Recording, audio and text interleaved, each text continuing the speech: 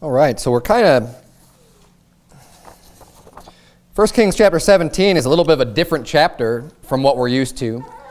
Obviously, this is the book chronicling the kings of Israel, and we're going through, we saw, and not just Israel, we got some kings of Judah and Israel kind of mixed in with this book. It started off with, King David and King Solomon, and spend a little bit of time there, a few chapters there.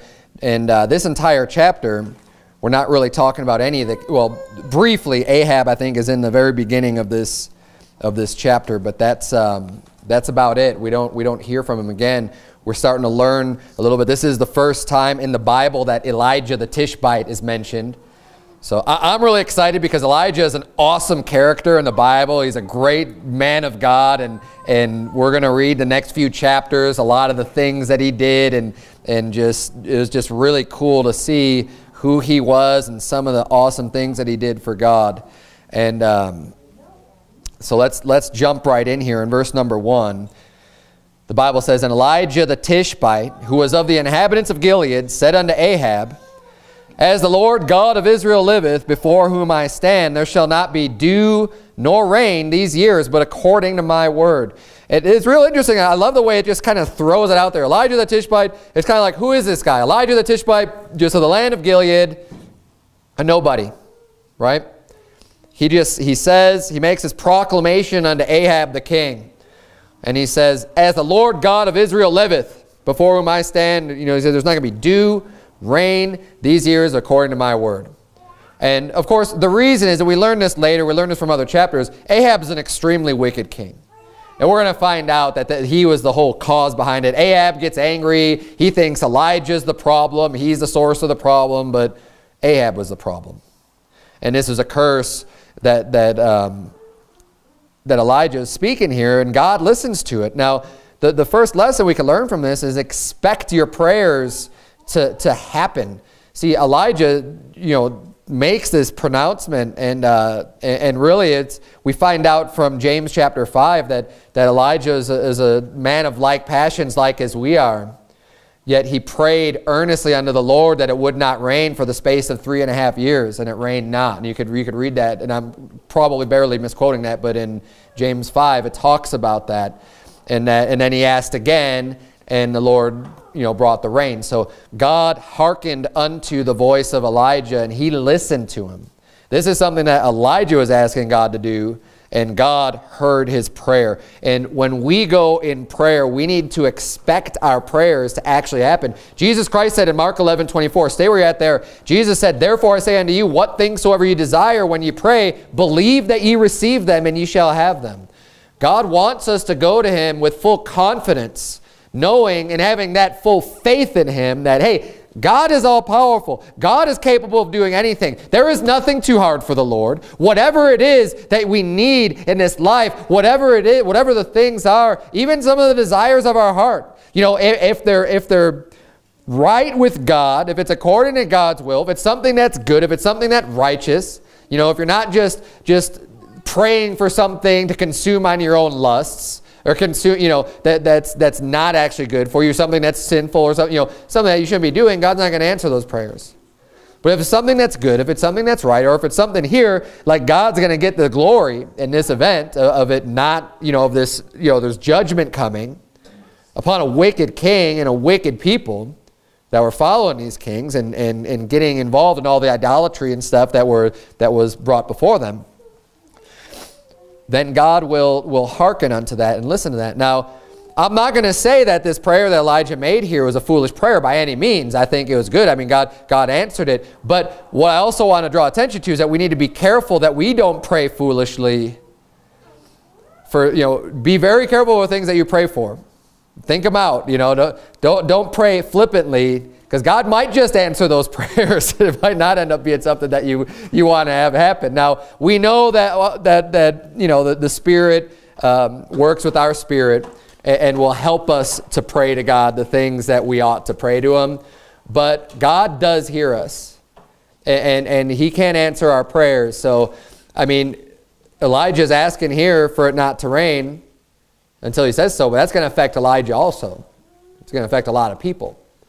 And like I said, I don't think it's a foolish prayer, but something so powerful, and expecting something like that to happen, just realize God is capable of doing all these things. And whatever it is that you're praying for, remember that God is able to do it. It's never a good idea to be extremely emotional and start going to God with a bunch of things before you've kind of really thought out what's the right way to go. Especially if, like, maybe you're angry or something and you're praying, God, can you, take care of this person, whatever, not necessarily anything wrong with we read the Psalms, and you can see there's definitely imprecatory prayer. There's some things that could be righteous and not wrong to pray for, but make sure that you're not just letting emotion take over and not using some sense when you go to God and pray, because God is a powerful God, and he does answer prayer. He does hear us. So we'll just keep that in mind. Let's keep reading here in 1 Kings 17. Verse number 2, and the word of the Lord came unto him, saying, Get thee hence and turn thee eastward, and hide thyself by the brook Cherith, that is before Jordan. And it shall be that thou shalt drink of the brook. And I have commanded the ravens to feed thee there. So now we have God turning to Elijah because he's heard his prayer. So now he's saying, well, here's what I want you to do. You need to hide yourself by this brook. This is where I want you to be. There's going to be water there, and don't worry about anything because I've already commanded the ravens to feed thee. What a cool thing. I mean, it's so unique. It's so different. Just go off to this is where I want you to be, Elijah. You go there. Don't worry about anything. You don't have to bring anything. Just go in this spot and I'll make sure you're taken care of. I've commanded the birds to bring you food. And look at what happens here. Verse number 5. So he went and did according unto the word of the Lord. For he went and dwelt by the brook Cherith, that is before Jordan. And I love that about these great men of God. You'll notice with Abraham. You'll notice with Moses. You'll notice with Elijah that when God says to do something, they have that much faith to be able to say, I'm just going to go and do it. Say, well, what do you mean the birds are going to feed me? I need to do something. People want to rely on their own wisdom, thinking like, no, God, I can't just rely that some bird's going to feed me there. I need to do something else. I need to spend a little bit more time getting prepared, getting other things ready, and then I'll go over there. That wasn't the attitude Elijah had at all. That's not the attitude Abraham had when God told Abram to get up, get the hence, and go out into this land that you've never been to before, and I'm just going to lead you and direct you, and you just need to trust that where I'm taking you is going to be fine for you. And all throughout the Bible, you'll see the men that have the great faith, the people that did the most for God, had this type of faith, this level of faith to be able to just say, whatever it is, whatever you got for me, God, I'm going to do it.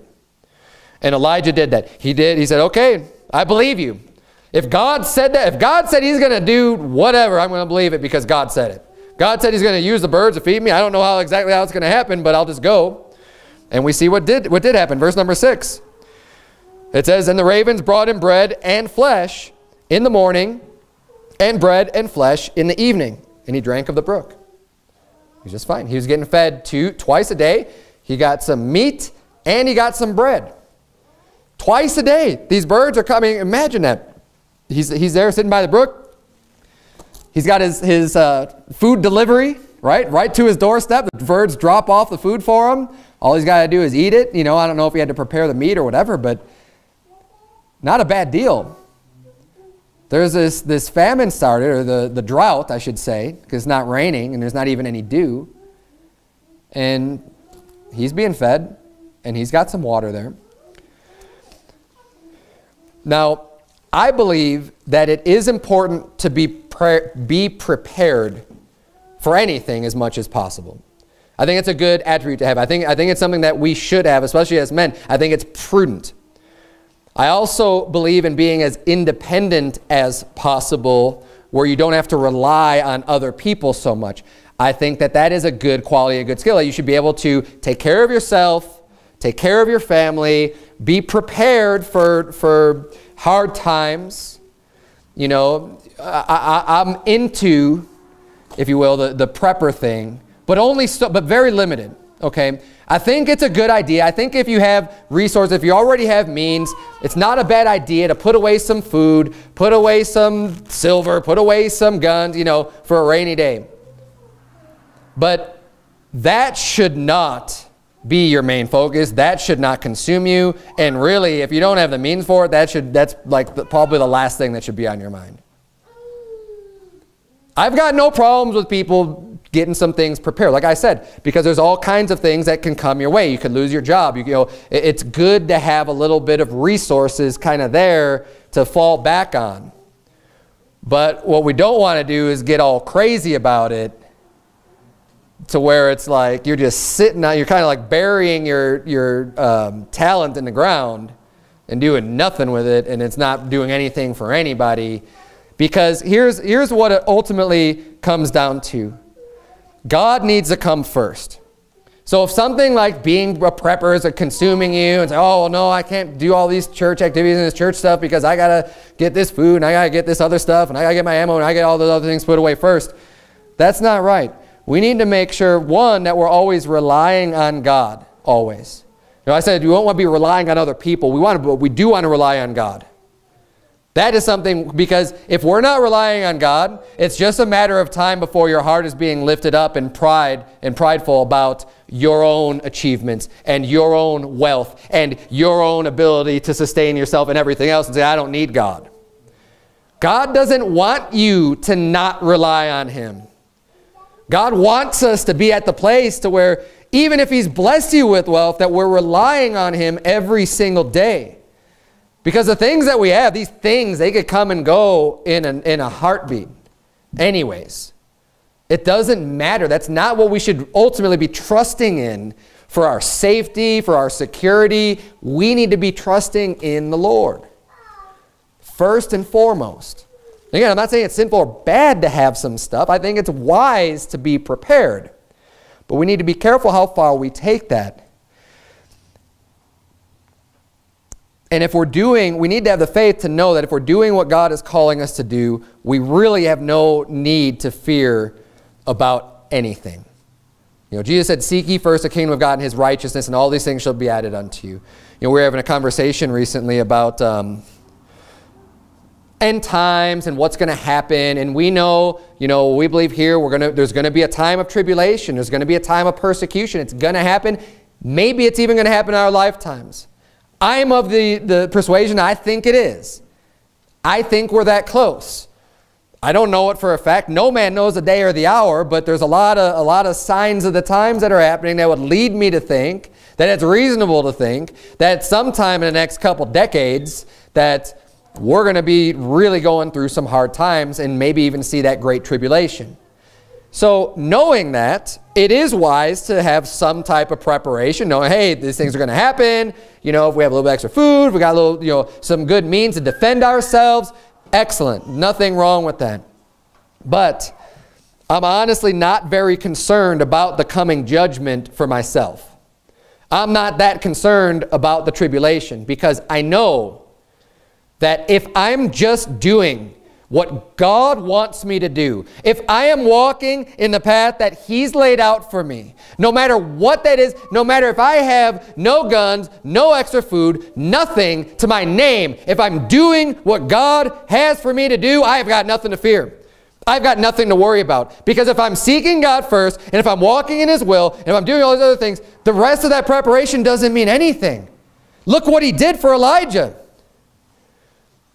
Elijah didn't have to rely on anything he did. He said, God just said, here, I'm going to put you over here, and there's going to be some birds to feed you, and there's going to be some water there. Done. Problem solved. And God has shown Himself time and time and time again to take care of His people, to take care of His children. And if God has it in the cards for you to be a martyr for His name, to suffer some persecution, guess what? It doesn't matter how many guns you got. If that's the path God wants you to take, then so be it. Say, praise Jesus. Glory to God. Thanks for counting me worthy to suffer the shame for you. That's the attitude that the apostles had. Read the book of Acts. They got beaten and they left jumping up and down and leaping for joy because God counted them worthy to suffer shame for His name. It was a good thing. We need to make sure we got the right attitude. And like I said, I mean, the prepping thing, it's fun. It's fun to talk about it. I like watching those videos, and they got these big bunkers and all this other stuff. It's cool, but that's about the extent of it, right? Don't let it consume you. Don't get, and I don't think anyone here does, but just get to this point to where it's like, come on now, let's just, I mean, let's rely on God.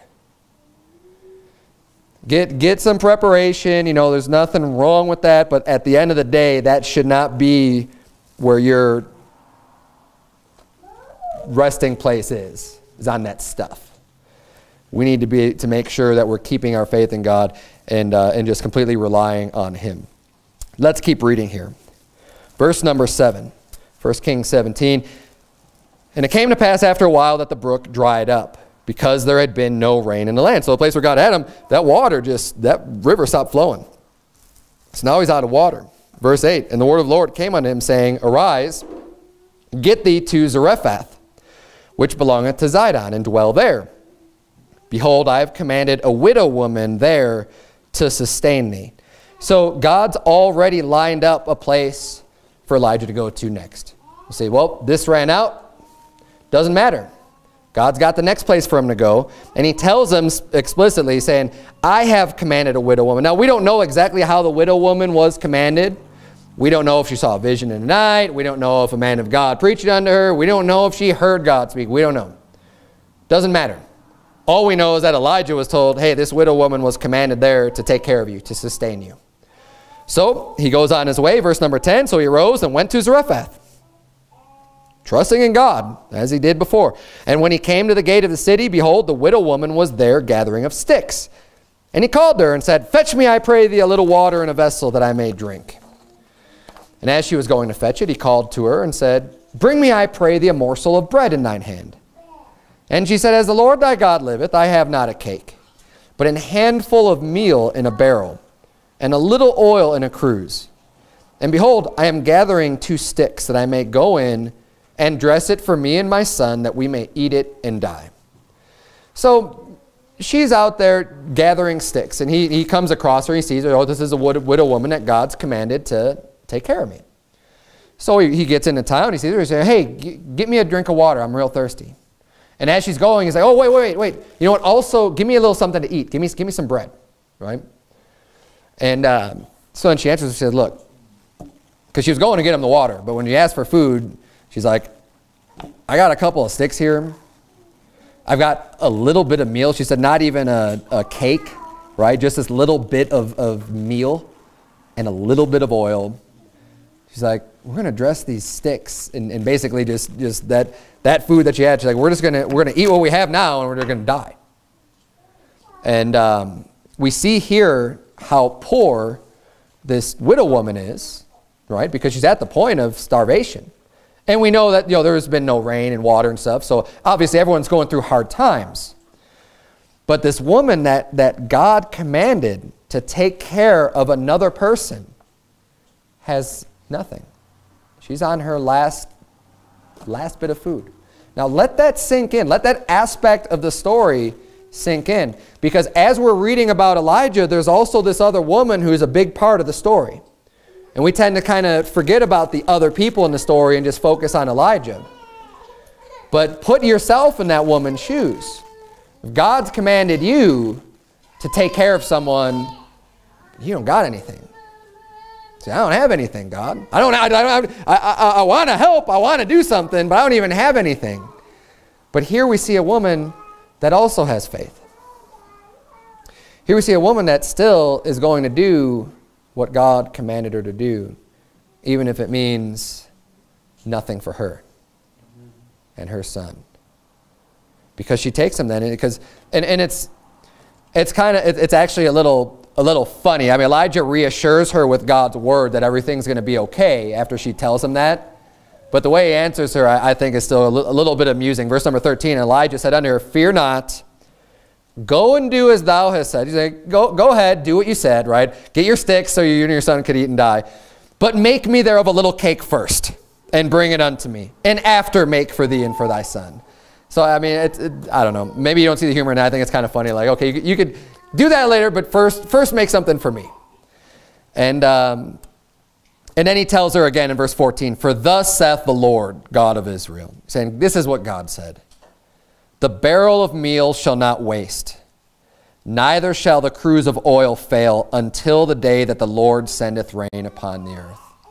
So he's telling her now, he tells her the reason why she can go and get him some food, and then she could go and eat with her and her son, is because God's not going to let that little bit of meal that she has left fail, and that oil is just not going to run out.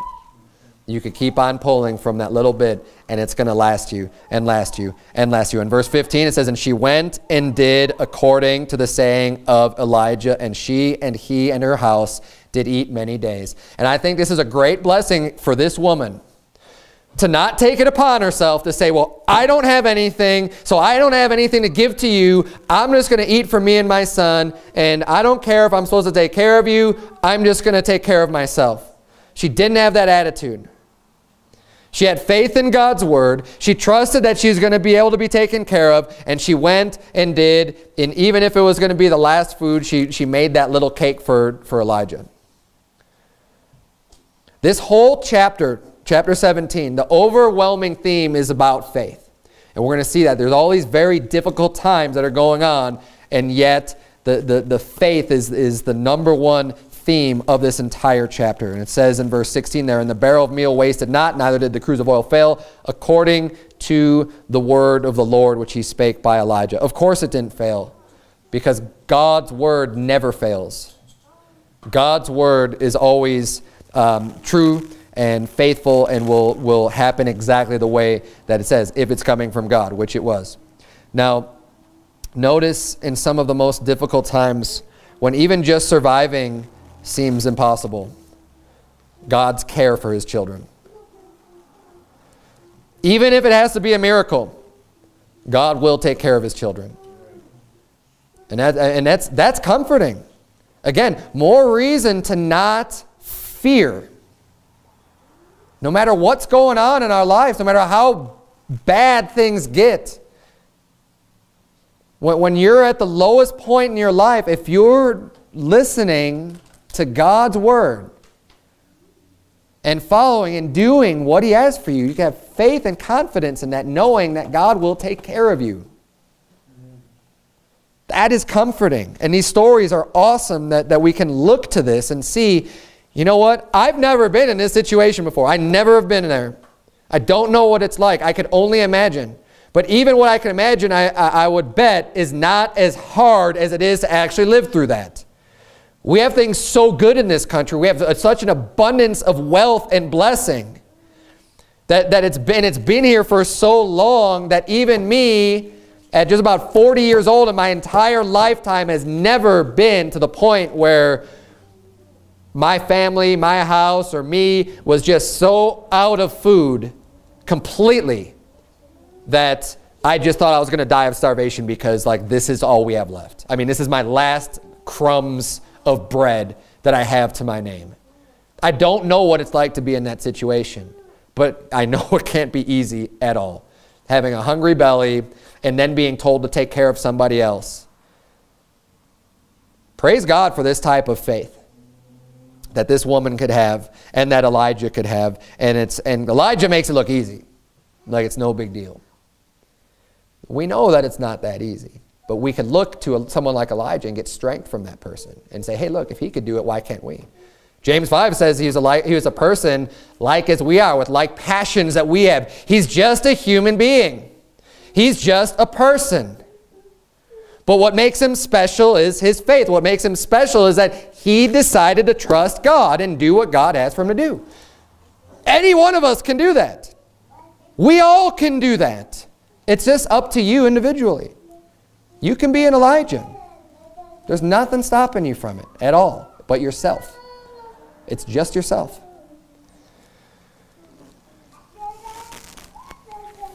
God provided. But see, we also need to be looking out for one another. God used what the woman had to offer, which wasn't very much. But what do you suppose would have happened if the woman refused to help Elijah? The story could have gone very differently. See, I don't think that God would have necessarily blessed her the way that he did because she was obedient, because she did do, because she was willing to offer this stuff. I think the story could have turned out way different. If she said, nope, sorry, I'm going to do this. I can't help you out. She probably would have died with her son. And you know what would have happened? God would have taken care of Elijah through someone else. Because he was going and acting by faith and doing what he was supposed to be doing. It would have, the deliverance would have come from somewhere for Elijah. But this woman, don't know what would have happened if she would have just been disobedient and not listening to God, to the word of the Lord. Let's keep reading here, verse number 17. And it came to pass after these things that the son of the woman, the mistress of the house, fell sick. And his sickness was so sore that there was no breath left in him. And she said unto Elijah, What have I to do with thee, O thou man of God?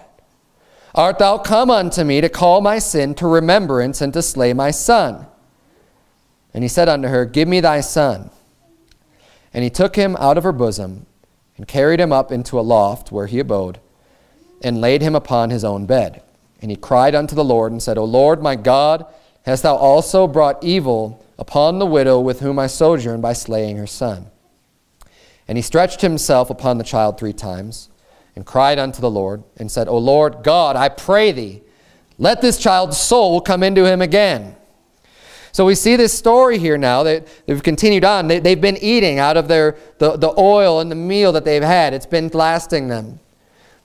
But now her son gets sick. And he gets so sick that he dies. There's no breath left in him at all. And she's just like, why did you come, man of God? It's kind of like, we were going to die anyways. What was the point of all this? What was the point of bringing me through this if my son's just going to die anyway? She's like, are you bringing, is God bringing to remembrance the sins of my past? Like, look, I've sinned. I know. Like, why is this happening to me now?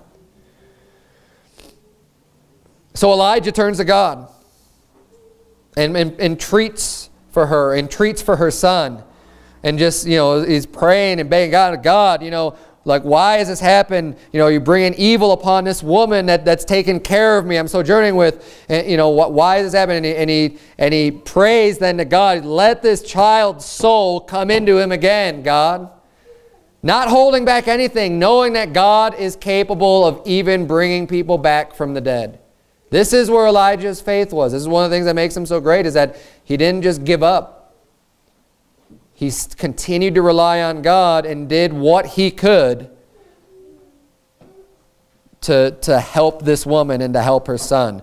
The child was there. What a prayer, though. Let this child's soul come into again. Look at verse number 22. And the Lord heard the voice of Elijah.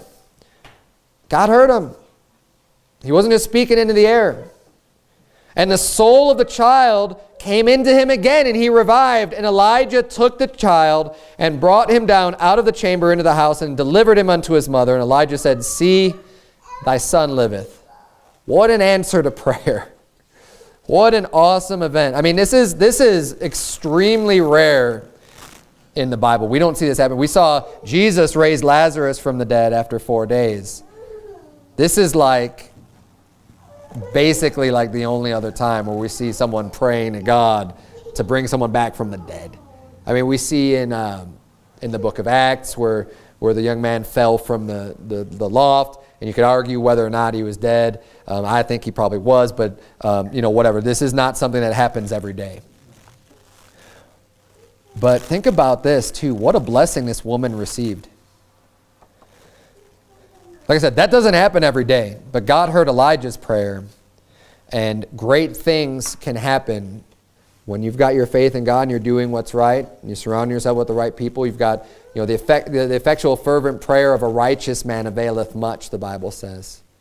Elijah was a righteous man, and he effectually and fervently prayed for this boy that died, and God brought him back to life.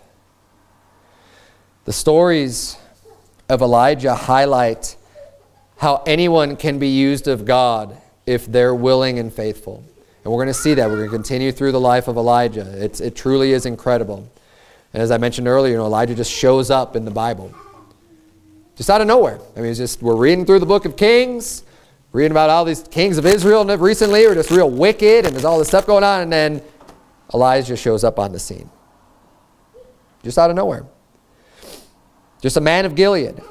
And we're going to read some amazing stories about him in the next few chapters. And then that's pretty much it. But you know, we need more Elijahs. We need more people who have that faith and are willing to just go out there and do what it is that God's got for them to do. And not ask questions and just have full faith that God's able to do what he's able to do, which is anything. Second, we referred to this, I think, 1 or 2 weeks ago when we were talking about Asa. And the man of God went to Asa and explained to him in 2 Chronicles 16:9, for the eyes of the Lord run to and fro throughout the whole earth, to show himself strong in the behalf of them whose heart is perfect toward him. That's what the man of God said to Asa. Why? Because Asa was the one who did rely on God militarily when they were outnumbered 2-1, when there was, 1 million people against 500,000, and God wrought that victory. And we're kind of used to seeing those types of victories in the Bible with God, these military victories. But this statement about the eyes of the Lord running to and fro throughout the whole earth is very true. And as I mentioned before, I believe this is still happening today. He's going to show himself strong on the behalf of them whose heart is perfect toward him. God's just looking for someone who has a right heart. Someone who just wants to serve him and do his will. And he's willing to... He does. He's not just willing. He uses men to promote his will, to do what it is that he's got lined up, and to do great things. When Asa won that battle, that wasn't Asa's victory. That was God's victory. When this boy was brought back to life, that wasn't Elijah's strength or power or special magic that Elijah had. That's the power of God. But God used the man to perform the miracles. The miracles were performed through somebody. Elijah was the vessel, but he was the willing vessel. He had a perfect heart before God, so that God definitely gets all the glory. There's no doubt about that. Elijah's not taking credit for this stuff, just like the other men of God don't take credit. Moses didn't take credit for all the plagues that happened upon Egypt. But the plagues came after Moses and Aaron, spake the word of the Lord and were there to represent and be ambassadors for God. He used those men to accomplish his goals. And just like here, he used Elijah. He listened. He heard Elijah. I mean, Elijah had to be there to call on God and to ask him to save this boy in order for that boy to come back to life. That's the way God operates. We see that throughout the Bible. That's the way he works.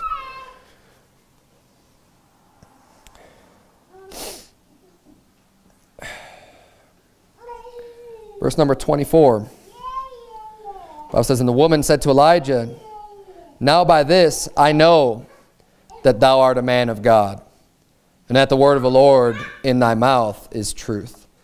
And I find this to be kind of interesting. It's as if the miracle of being fed all that time didn't mean that much for her to say, well, now I know you're a man of God, right? Now, I don't want to, be too hard on this woman, because it did say just before that she did call him, O man of God, when she was talking about her son there in verse 18. And she said unto Elijah, what have I to do with thee, O thou man of God? Right?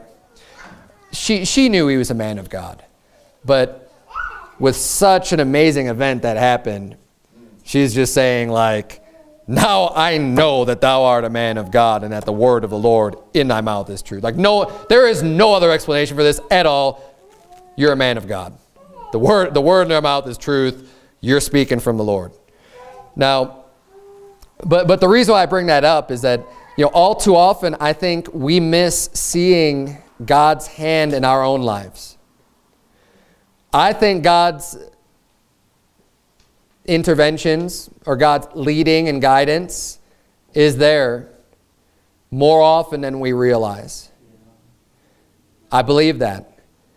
I've seen it enough in my own personal life to know that it's there, to know that it's true, to know that the things that some people might want to chalk up to coincidence isn't just a coincidence.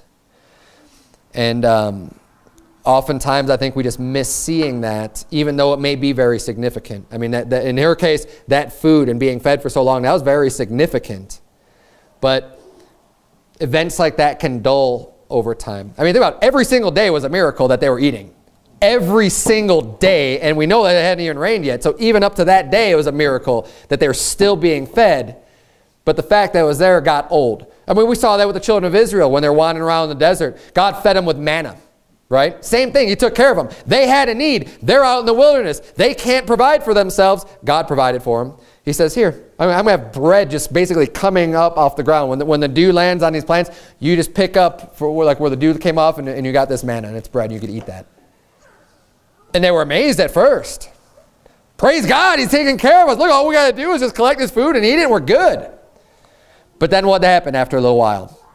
We got sick of it. Started complaining. Oh, I remember the garlic and the cucumbers and the melons and and the fish and the leeks and the onions and everything else that we had. And now all we got is this manna. I mean, we try to boil it, bake it, do whatever with it, but all we got left is this manna. It's like, it's a miracle from God. God's taking care of you. You have to work for it. You're going to complain about it? God is miraculously taking care of you. What is wrong with people? But look, the children, they weren't just completely way out there comparatively with other people. That's a mindset that a lot of people have. It's not just them. And we need to remember that. And we need to remember not to ignore the smaller miracles, right? I mean, the hunger was the biggest thing in her entire life at that point when that need was met. But then as soon as that need's met, unfortunately, I think we have a tendency to just don't think about it anymore. The bad part's past. I don't want to think about that anymore, even though God still deserves a lot of credit, all the credit. It always blows me away how many people seem to not fully realize what's going on around them when miracles are being done in their presence, like in the Bible stories, right? You see Jesus, for example, he's healing all these people. I mean, it's undeniable, all the great things he's doing, yet there's still people that just don't believe. We want to kill him. Like, how? How does that happen? Just like when the children of Israel came through and saw all the plagues of God, and then within such a short span of time, they're willing to just give up on God. They're willing to just say, oh, well, it's like these miracles ought to have more of an impact on you. I mean, you need to see these things. And it blows me away that anybody can have that type of attitude. We need to be sensitive to these areas where God does act and God is doing things in our life. A very similar story happens in the New Testament as with the lady and Elijah being fed, right? Because they have a small amount of food. And you cannot explain away how they continue to be fed every single day. It's the same way that Jesus fed the 5,000, right? All they had in the group was 5 loaves and 2 fishes. That's it. There is no scientific way or reasonable way you can explain how can 5 loaves and 2 fish feed 5,000 plus people and then be able to take 12 baskets full of leftovers, right? The stuff that people didn't eat. You left with more than you came with. That doesn't make sense, except because God's involved. And God's able to make anything happen. He made that food provide for way more than it would have otherwise. And this is what he said. This is what Jesus said to those that followed him after that. In the book of John, when after he had just performed that miracle, his disciples left and then he left. And then the people came looking for him. They're like, oh man, where'd he go? And they caught up with him on the other side of the lake.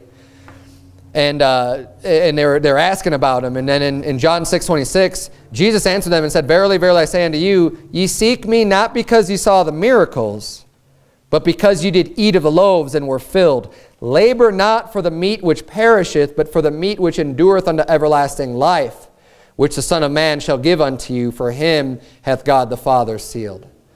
See, those people, they were looking for him, but it's not because they were in awe of the miracle. Because a great miracle was done in their presence. He didn't have more than 5 loaves and 2 fishes. And that's a huge miracle. But so many people just didn't even think about it. Didn't affect them. They didn't really care that much. They just cared, oh, cool, he's feeding us. So he went back looking to get some more food up from him. And he's like, you missed the point. You missed it. The woman here in 1 Kings 17 was eating off of what was only enough to be her last meal. And she was able to eat off of that amount for many days. But it's almost as if she didn't recognize Elijah as a man of God until her son was raised from the dead. It took like that type of event to just be like, you're a man of God. The feeding was no less miraculous than the son coming back to life. It really wasn't. But similarly, however, the resurrection, that resurrection, and I think there's one last point I just want to tie in here with this. Because that's what it was. He brought the Son back to life. The resurrection of Jesus Christ ultimately proves that Jesus Christ was the Son of God, is the Son of God. That provides the ultimate proof for us in our Savior. I mean, that was the biggest event. I mean, think about what is a bigger event of Jesus Christ in his entire life and everything that he did than his resurrection. That's what provides us our lively hope. We have a hope of our own resurrection, that when we die, that's not the end of it, that we're going to come back to life. Why? Because Jesus Christ died, went to hell after 3 days and 3 nights, came back to life of his own accord. No one else raised him. You could say Elijah raised this boy from the dead. I mean, through the power of God, Elijah did it. Jesus Christ was raised from the dead from no one else. Jesus Christ came back. Jesus Christ ascended up into heaven. The angels didn't carry Jesus into heaven. He ascended up to heaven. He went up of his own power, of his own volition.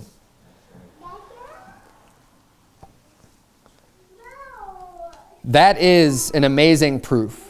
By this we know Jesus Christ is the Son of God. The same way that the widow woman knew that Elijah was a man of God when her son was brought back to life. I'm excited to read more. I mean, not like I don't know the stories, but just, getting into these and preaching through them and going through this. Elijah is an awesome character. We need more Elijahs. There's no reason, and I'm going to be preaching about this a little bit on the camping trip. There's no reason why the people we read about here, we can't do the same things. We need to get the right mindset. Get ourselves out of the way and let God use us the way that he wants to use us. He's looking for it. I mean, he wants the right heart. There's someone with the right heart to say, here I am, Lord, send me. Whatever you want me to do. I'm not going to get scared. I'm not going to say I can't do that. I'm not going to, find every other excuse not to do what you've got for me to do. I'll just do it. And just know that I'll be fine and I'll be protected because I'm doing what you've got for me to do. So that's the attitude Elijah had. Other than that, he was no special person. Elijah the Tishbite from Gilead. You could be another Elijah from Prescott Valley. Doesn't matter. God's the one who gets the glory anyways. It's not you. Let's bow our heads and have a word of prayer. Dear Heavenly Father, Lord, we thank you so much for these great stories in the Bible. Lord, help us to have more faith. Help us to be like this woman who was willing to give of the last, literally the last food that she had for her life and for her son's life, dear Lord. And she did it willingly because she trusted in you. God, help us to have that level of faith. And Lord, help us to love other people enough to be willing to do that, God. And we ask for your guidance. We ask for you to lead us the way and work in our hearts. God, I think there are a lot of willing people here tonight that want to serve you. And we just ask that you would illuminate us, illuminate the path before us, and help us have the boldness and the courage to walk that path that you have for us. It's in Jesus' name we pray. Amen.